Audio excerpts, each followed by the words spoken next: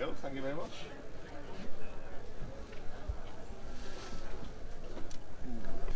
Lovely. Great, so just got the green hops here, very excited. They smell absolutely wonderful. So I'm taking them back tonight on the train all the way back to Liverpool to the brewery. Got to set up the HLT, the rest of the brew kit, so it's going to be 10 midnight by the time that's done. So I'm going to sleep in the brewery tonight.